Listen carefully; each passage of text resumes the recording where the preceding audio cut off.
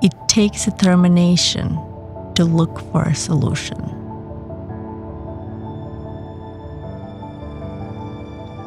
Persistence for the solution to be found.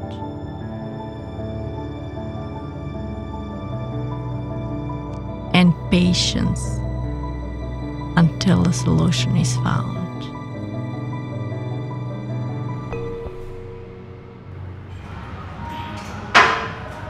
Right before I started like powerlifting, I started like to go to the gym, but I couldn't like bench press 5 pounds. Seriously, I couldn't like squat 5 pounds.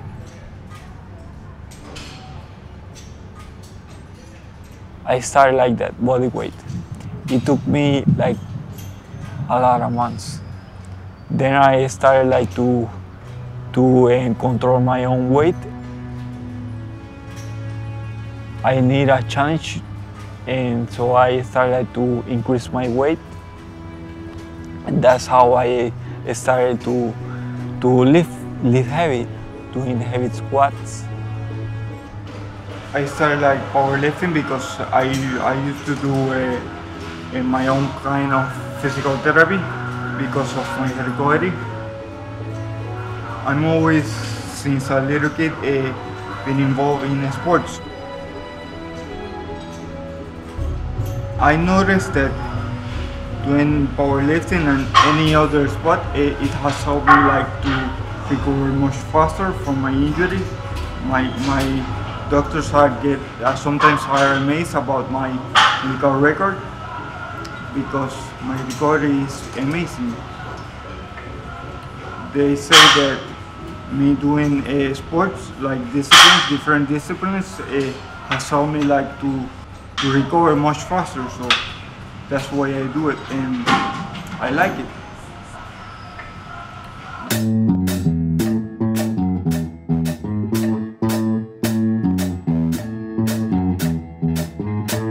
I've been playing the bass guitar for about 47 years. I started when I was age 11. My playing definitely changed after the TBI because I used to play 6-string guitar as well. I started with a bass guitar. I learned 6-string guitar as well. But then after the brain injury, it was very hard for me to use my left hand. My left side coordination is pretty far off. And I'm able to play the bass okay, not like I did before, but I could not play 6-string guitar because the strings are too close together. It requires too much coordination of my left hand to put them on the right strings and so on. Because I love to play, I love to hear good music, and I love to make good music. You know, it's not like it was, but it's good enough. And with these guys, we've been playing together for a long time, and we tend to build on each other, and therefore I enjoy it as much as I ever have because I'm doing something that I love.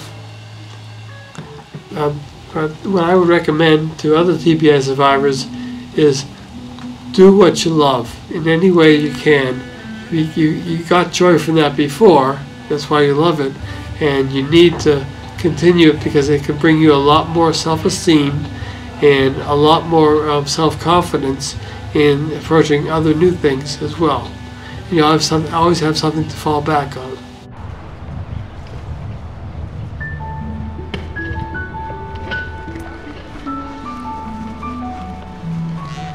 My dog Trixie was one of my biggest supporters throughout my recovery process.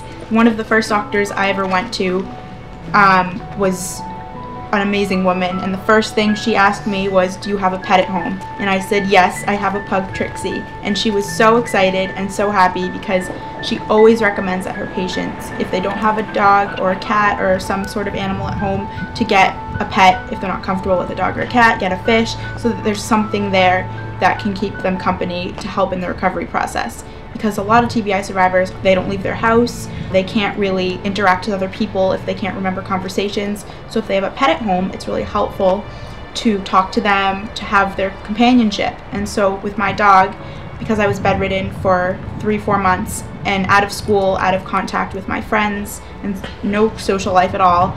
I had my dog with me, sitting with me in my bed while I would listen to the TV, and she would just keep me company. She would always sit, and even now, if I'm not feeling well, if I am having an off day with my head, more so than normal, she can sense it and she'll come and sit with me, and it's really cute. She's been a really great companion when either some of my friends have decided not to be my friend anymore. She's just always been there and she's supported me. My TBI has changed me as a person in many ways.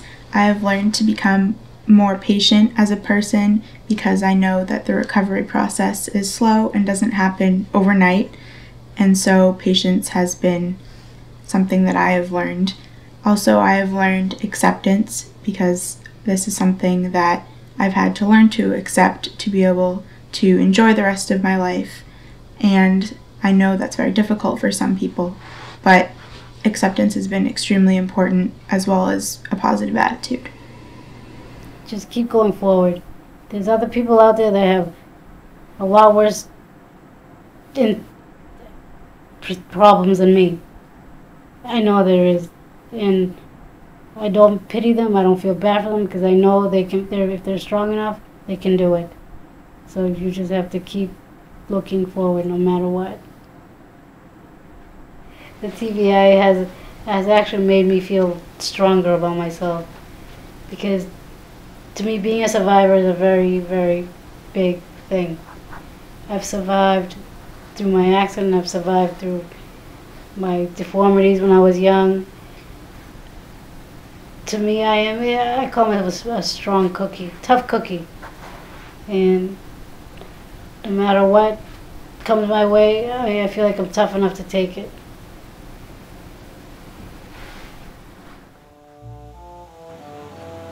I'm very fortunate that I can still be active. I've traveled in the past couple of years, several different places, and I enjoy that. I travel with a group of people. I belong to a society that it's a lighthouse preservation society, and their trips are wonderful. I would advise distracting yourself during the day, doing something that you enjoy doing, something that you're capable of doing now. It's like a second chance for me, like to do all over again, but this time I'm really taking it really seriously, and really making my best of effort to do the best.